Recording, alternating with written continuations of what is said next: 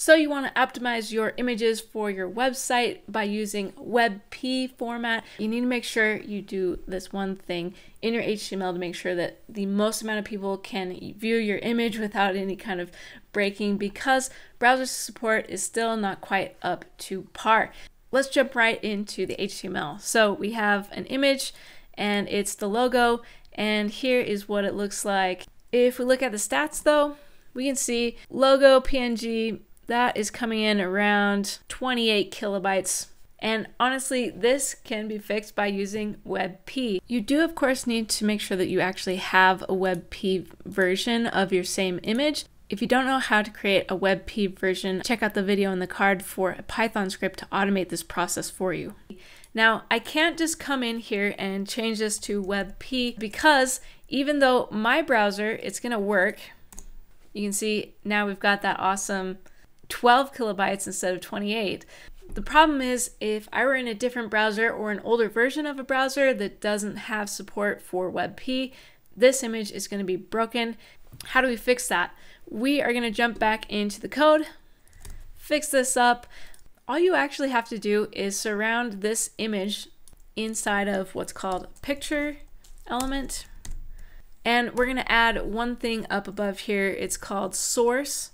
And what we need to do is have a type of image/Webp, because that's the kind of image we're going to be using if the browser accepts Webp. And we're going to use the source set attribute. And this is where we're going to send it that path to the Webp image. So logo.webp this time. And what's going to happen here is the browser is going to say, hey, I support Webp, that's great. So I'm going to load this instead of the PNG.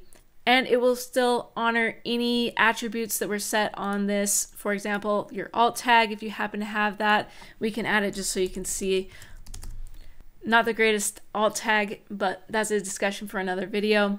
And also any other classes or styles will be respected based on whatever's in this image tag. However, since we are saying, hey, use a Webp if you know what I'm talking about, any other browser that doesn't know what a Webp image is or doesn't support it yet, we'll just ignore this and use this PNG as a fallback.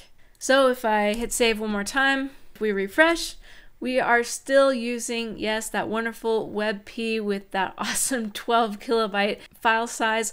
However, we can rest assured if for some reason a user is coming to our website and doesn't have the browser support for that image, it's still going to show up correctly as that logo.png. If you need help with your image optimization to make sure that your load times aren't drowning in your image file sizes, check out this video for the ultimate guide on image optimization for the web.